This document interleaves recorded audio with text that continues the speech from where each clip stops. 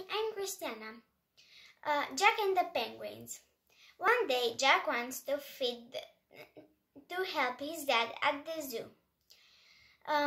He wants to feed the bats, the giraffes, the zebras, and the kangaroos. His dad says to feed first the penguins. Their food is in the big grey cupboard, but Jack isn't looking in the big grey cupboard. He's looking in the big blue cupboard. First, he gets the pie and the milkshakes, but the penguins don't want to eat them. Next, Jack gets the sandwiches and the lemonade, but the penguins don't want them.